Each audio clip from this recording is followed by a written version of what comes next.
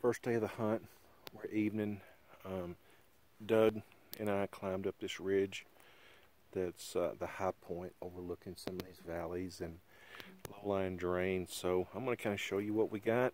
As you can see, beautiful rock outcroppings looking down into the valley below.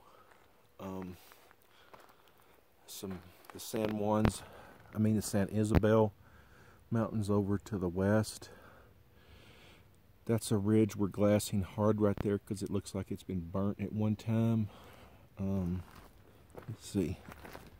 Over in the distance, you can see Doug, and you can see East Spanish Peak. So we're at the highest point in the unit, right here where we're hunting at the SWA. So we've got probably a couple hours to go. It's about 10 till 6 now, so we got about an hour of still glassing.